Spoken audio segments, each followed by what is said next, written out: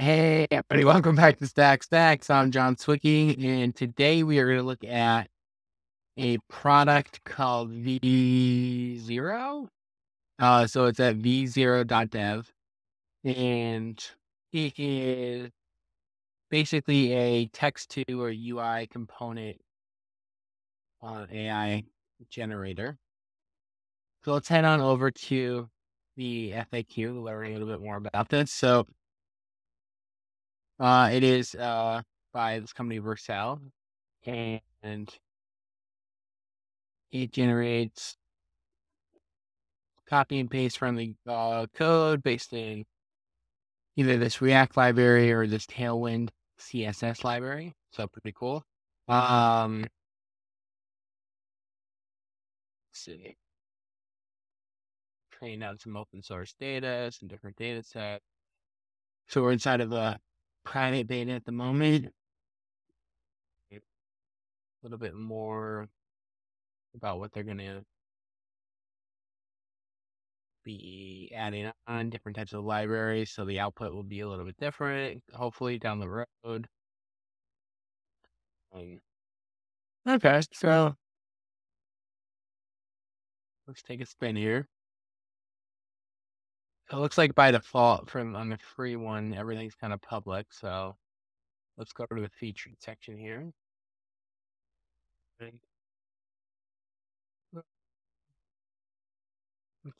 see if we can find something in here. Okay, table of financial invoices.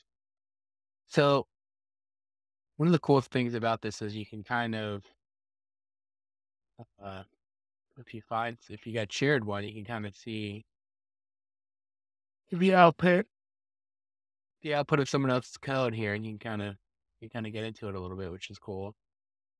You kind of make your own copy, and you can see kind of their prompts here, which is cool because you can see how some of them are pretty robust. This person went from this is version 1, and now we go down to version 20. You can see they definitely did these fine changes. So, kind of cool, kind of cool. Let's see what else we can find in the feature section before we get in there and make one. Dashboard for a SaaS app. Let me try the music player. Let's see what this one looks like.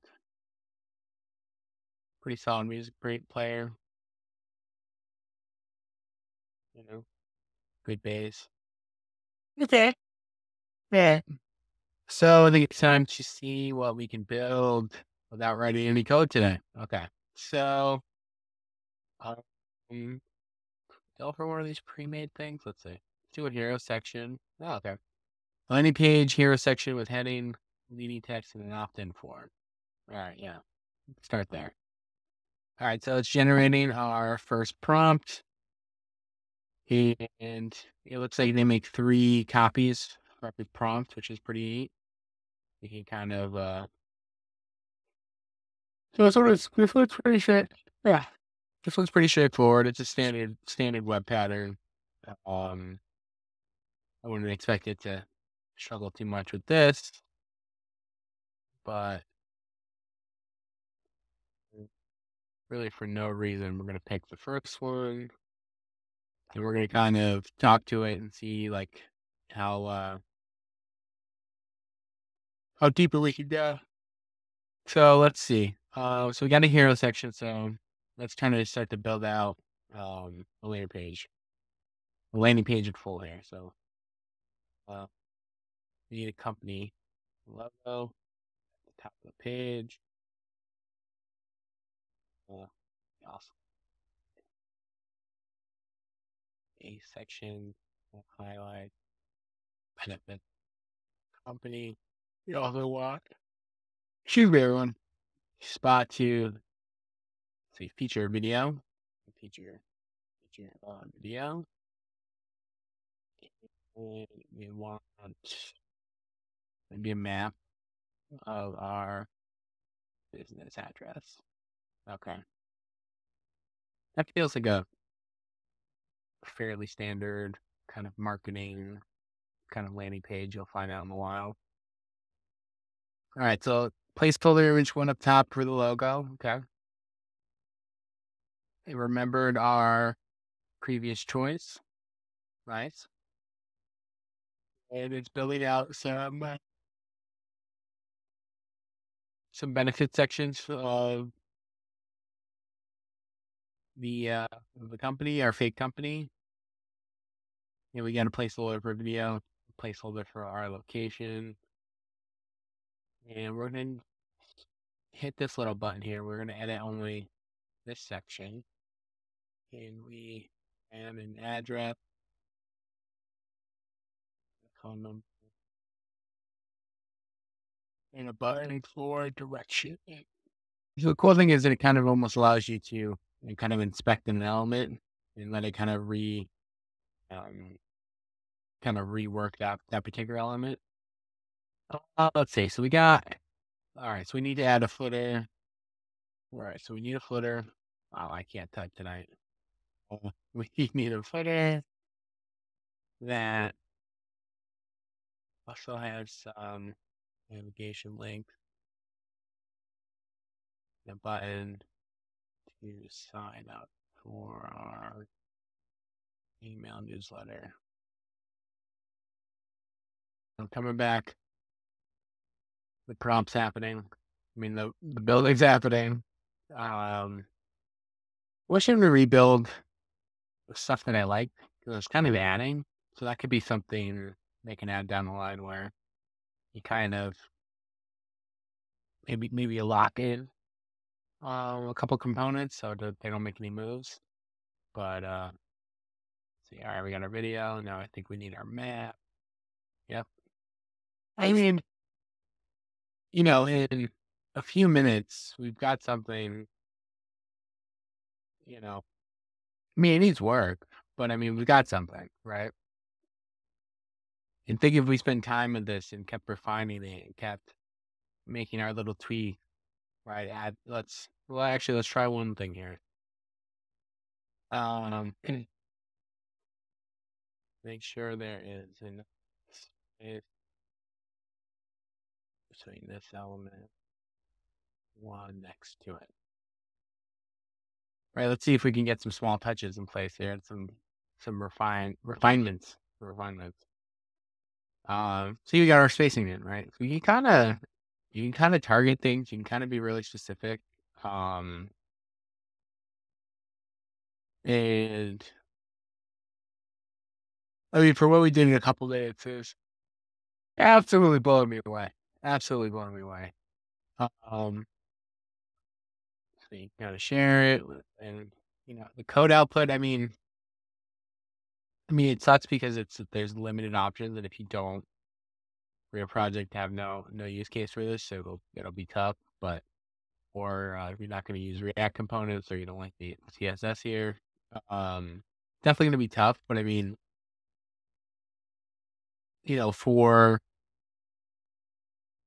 so let's actually look at our pricing. Let's see what we got here. Okay, I'm in my beta here, so I don't think I'm getting. Hey, here we go. Let's go into pricing, right? Because actually, you get 200 credits a month. I think every time I prompted something, that would be a credit. If I believe I understand all this correctly. So okay, 200 a month. Not bad at all. And $20 a month, 5,000. I definitely would want to know what general commercial terms are. We probably need to do a deeper dive into. Each generation costs 10 credits, except for the first generation, which costs 30, as it results in 3 generations. Okay, so each one costs 10. Why didn't they just make it? So if each one costs 10, yeah, you really don't get a lot in the free plan, which I can understand because there's probably a lot of power that goes into this. Let's see, do I get to keep my credits until they expire? Especially the free plan. Okay, so you can keep credits Okay, so you buy pretty big packs, which is cool. So if you have a heavy usage month, I do like purchase on demand credits. They expire in 90 days. That kind of sucks. Want more? Okay, here we go. Can I use generated code for commercial purposes? Your own generated code based on your queries and prompts can be used without restrictions. Okay. All right. That's important. That's important. Okay. So V0. Uh, it's definitely gonna be something that is gonna be in my toolbox. I think for kind of code generation, I don't know if I've seen something work quite as well. I think definitely if they can add in different outputs for different projects, I think then it becomes like, wow, like almost a must have. But I still think if you're playing around with an idea or prototyping something, just kind of want to kind of kick the tires on some stuff. Yeah, this is going to be one of those tools that I think it's gonna. Like I said, if they could play with that output a little bit more, and give us more options, this is going to be one of those. Yeah, this could. You know, I don't know. I just think there's so much potential here. So look out for that. I think it's private beta right now. I was on a wait list, so and they just hit it. They just started rolling it out to me. So yeah, get sign up. Get a play around with it a little bit. Start building some stuff with it. I think it's pretty awesome.